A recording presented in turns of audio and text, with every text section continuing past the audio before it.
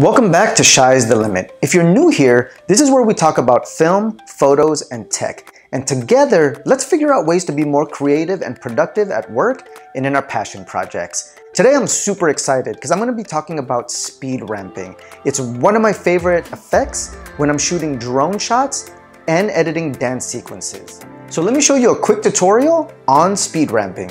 Let's get started. So here's how I use the speed ramp effect.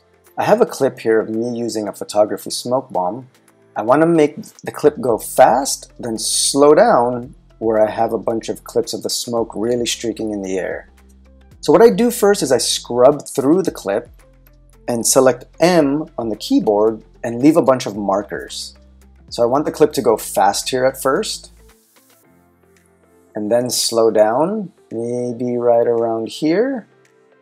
So I'm going to click M to leave a marker, and I want it to go slow and stop right there. Click M again to put a marker, and now I want it to go faster around here and then slow again around here.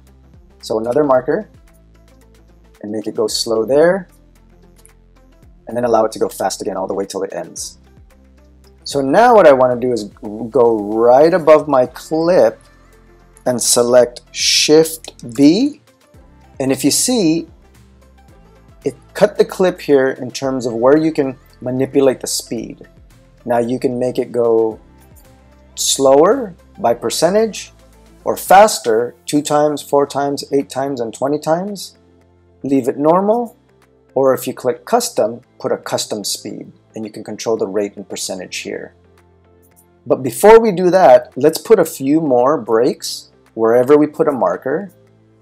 So I'm going to go over this marker, Shift B again, go over this marker, Shift B, go over this marker, Shift B.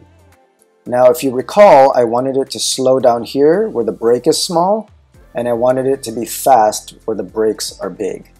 So let's go ahead and slow down these areas.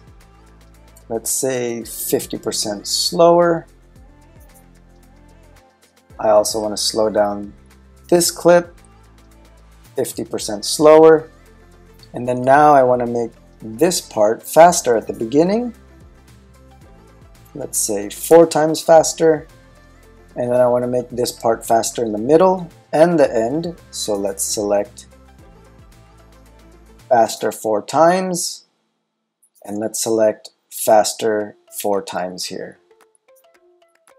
Now the reason you see this gray part in the middle is because you can control how smooth the break is.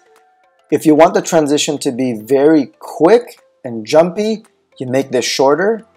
But if you want it to be smoother and have it blend in more, you want to make sure this area is much longer connecting your clips. I like it much smoother, so I'm going to extend these. And that's pretty much it. So let's allow this to render, and then we'll play the clip.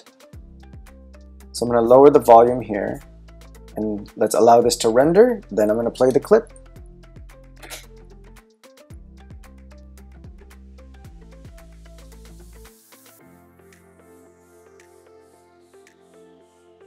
And that's how you speed ramp. I hope you enjoyed today's tutorial on speed ramping. But better yet, I hope it sparks some ideas of some new things you can shoot for your new projects and to add to your portfolio. If you found this video useful, please like and subscribe so I can keep making videos like these for our creative community. And please check out my other tutorials and Swift tips. I'll see you next time.